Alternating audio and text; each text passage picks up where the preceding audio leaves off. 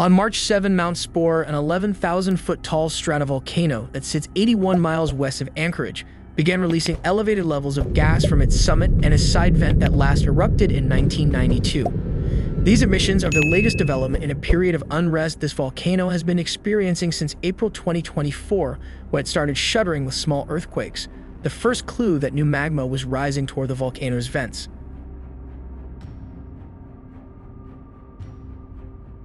That seismic activity has continued through to today, and with the recent increase in volcanic gas emissions, scientists say MountSpurr could blow in a matter of weeks or months. The eruption would most likely occur at the crater peak side vent, and it would be explosive. Matt Haney, scientist in charge at the Alaska Volcano Observatory, AVO, at U.S. Geological Survey, USGS.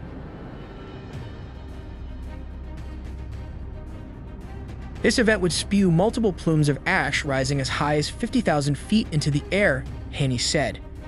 Each ash-producing explosive episode would last 3 to 4 hours, and the resulting cloud could blanket the city of Anchorage and other nearby communities in a thick layer of dust.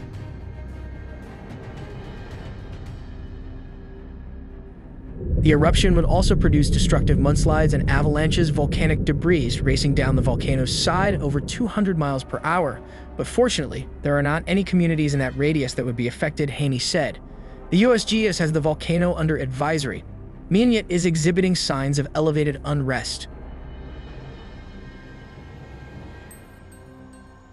We have been tracking this for about a year, Haney said. Between April and February, MountSpurr exhibited 3 key signs of a forthcoming eruption: increased seismic activity, swelling of the volcano's surface, and snow and ice melt near the summit. Last month, the AVO said the volcano's activity was equally as likely to die down as it was to lead to an eruption.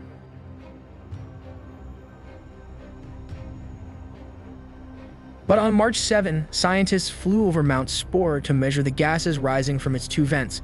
For the first time since the heightened activity began, they detected gas emissions that were above background, Haney said. They flew over again on March 11 to check their measurements and confirm that the volcano was producing higher than average levels of gas.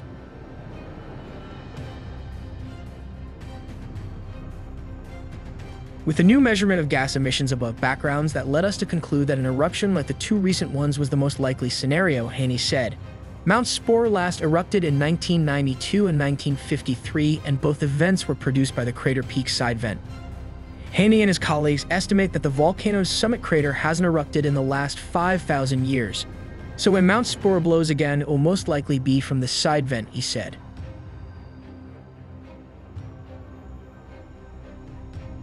In June 1992, the crater peak flank vent awoke from nearly 40 years of dormancy and erupted after 10 months of elevated seismic activity, according to the USGS.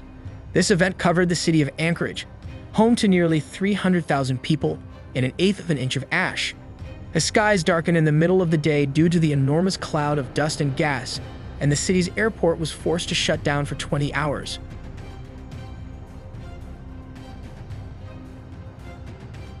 A volcanic tremor is a longer stretch of ongoing shaking that can persist for minutes to days. It occurs when magma beneath the volcano begins rising toward the surface as the eruption grows imminent. And back in 1992, MountSpurr was rocked by a volcanic tremor about 3 weeks before the June eruption. So this type of seismic activity could signal that the volcano will blow in just a few weeks.